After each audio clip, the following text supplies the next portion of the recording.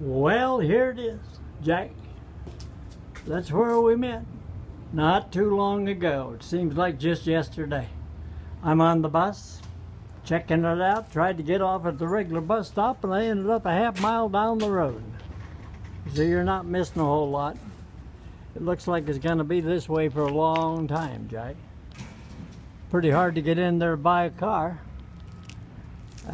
As you can see it, there's old Joetta. She's still in business and without a flag, and she still owes me for the one I put up. How about that? Things are getting better though. We got a little life on the street.